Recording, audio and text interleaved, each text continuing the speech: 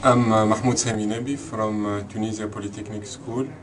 I presented a paper entitled "Have Islamic Banks Been More Resilient Relatively to the Conventional Banks to the recent financial crisis?"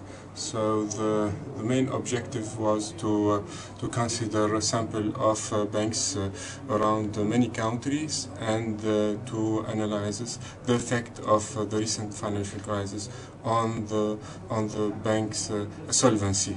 So we use two approaches: a non-parametric approach and a parametric and econometric approach.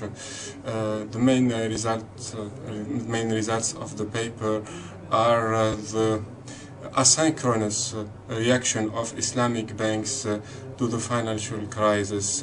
Islamic banks were more resilient to the financial crisis during the first wave. However, in 2009 they were affected deeply by the crisis.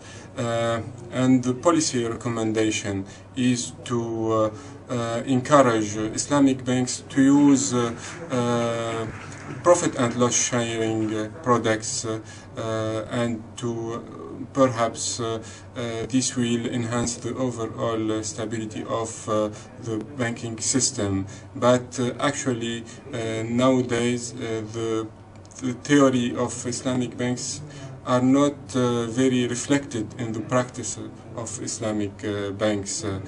The results are preliminary. They should be enhanced regarding and taking into account the many important comments and the discussant and my colleagues presented here. Thank you.